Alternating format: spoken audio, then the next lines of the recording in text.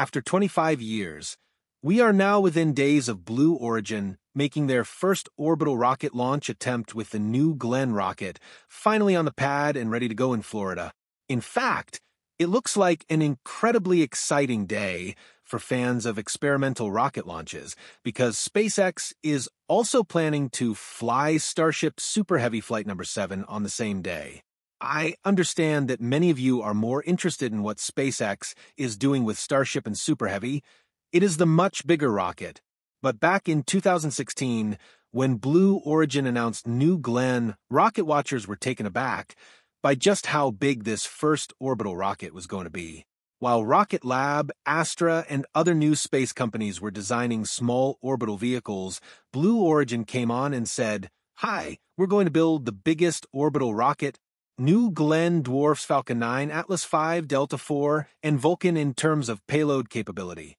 It's close to Falcon Heavy, but arguably more modern with higher efficiency engines and more reusability. The only reason we aren't talking about how big this thing is because Starship and Super Heavy exist, and those dwarf everything else out there. New Glenn currently stands 98 meters tall, and the core is 7 meters wide. That is just the tank. There are actually sections that are even wider, approaching the 9-meter diameter of Starship. It is a 2-stage rocket, with the first stage burning methane and liquid oxygen and the second stage burning hydrogen, which makes it far more performant in orbit. The methane-burning first stage is about 58 meters tall and is designed to be 100% reusable from day one. It's designed more or less in 3 different sections. You have an aft section with the engines and propulsion, the main tank section which contains the methane and liquid oxygen, and the forward section which contains thrusters for attitude control and fins that will guide it when it is descending to land. Unlike SpaceX, Blue Origin has elected to use more traditional fin designs, a diamond wing that rotates around the middle. It also includes a set of strakes that can provide a significant amount of lift and more cross-range capability during descent. During ascent, it is rocket-propelled with 7B for engines. These are Blue Engine number 4, an oxygen-rich stage combustion cycle that uses methane and liquid oxygen. Each engine is able to produce about 250 tons of thrust. The oxidizer-rich stage combustion cycle was developed by the Soviet Union using kerosene and was brought to the U.S. for use on the Atlas in the RD-180 engines. The real comparison everyone wants to hear is against SpaceX's Raptor engines. These engines are roughly the same thrust, but are a lot bigger with much lower chamber pressures. Blue Origin has intentionally chosen to operate at lower chamber pressures to extend the engine's life and make it more reusable, while SpaceX has relentlessly pushed chamber pressures higher to get the most performance out of a smaller package. While this is the first flight of the New Glenn rocket, it's not the first flight of these engines. They also propel ULA's Vulcan rocket, which has already launched successfully twice. One interesting feature is that while there are 7 engines, only 3 of them gimbal to provide control during ascent and landing. Packed into the aft section is a set of 6 landing legs, which will be used for recovery. The forward section includes cold gas thrusters for attitude adjustments in flight. The second stage, also 7 meters wide, burns hydrogen and oxygen and is propelled by a pair of B-3U engines. These are vacuum versions of the engines used on New Shepard, but with a different cycle. On New Shepard, they use a tap-off cycle, while these use an expander cycle where hydrogen is run over a heat exchanger vaporized and used to drive the turbines.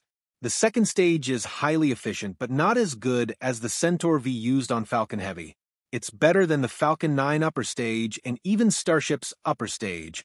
This upper stage can put about 45 tons into low Earth orbit or 13 tons into geostationary transfer orbit.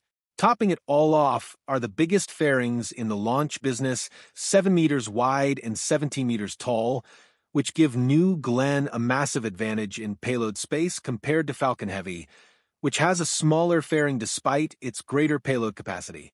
This advantage is evident in the first payload, Blue Ring, a test satellite bus with its own propulsion and power capabilities. Initially, New Glenn was expected to carry the 2 Escapade spacecraft on a mission to Mars, but delays caused it to miss the Mars window. The first stage is designed for reusability with a 3-minute, 10-second burn staging and a ballistic arc. Before re-entering the atmosphere, it performs an entry burn to reduce stress. The booster is protected with Blue Origin's custom heat shield material called Comet, giving it a distinctive golden-white appearance. Its aerodynamic design allows for precise targeting of the landing barge Jacqueline in the Atlantic. Although some may say Blue Origin is copying SpaceX, they've been working on reusable rockets for years. New Glenn's first landing attempt will be notable. It's designed to hover, enabling precise landings, a capability Falcon 9 doesn't have. New Glenn also incorporates advanced features like integrated landing legs and robotic systems for post-landing maintenance. Its total launch mass is estimated to be 1,200 to 1,500 tons. While Starship is larger, Blue Origin's methodical approach may give New Glenn a different kind of success. Blue Origin has been planning for future upgrades, such as a reusable upper stage under Project Jarvis. This, along with its ability to cater to specific customer needs like Amazon's Kuiper and NASA's Escapade, shows its potential. While Starship continues its iterative development, New Glenn may establish itself as a reliable workhorse for space missions with its innovative features and careful design approach. Blue Origin's journey to this point hasn't been without challenges. The development of the B-4 engines faced significant delays, pushing back both New Glenn and ULA's Vulcan programs. Critics have pointed to the company's slower pace compared to SpaceX, which has rapidly iterated on its designs and conducted numerous launches. However, Blue Origin's strategy prioritizes reliability and long-term sustainability, focusing on perfecting systems before pushing them into operational service. This conservative approach could pay dividends as New Glenn proves itself over multiple missions, offering a stable and dependable launch option for government and commercial clients alike. Looking ahead, the success of New Glenn's maiden flight will mark a major milestone for Blue Origin as it seeks to expand its footprint in the competitive aerospace industry. The company has ambitious goals, including supporting lunar missions, deploying mega constellations, and offering a reusable rocket that meets the growing demand for cost-effective and efficient space access. With advancements like the massive fairing, reusable first stage, and powerful engines, New Glenn could carve out a unique niche, balancing innovation with reliability. Whether it can keep pace with SpaceX's rapid development or not, New Glenn's entry into the orbital launch market is a significant step forward for Blue Origin and the broader space exploration landscape.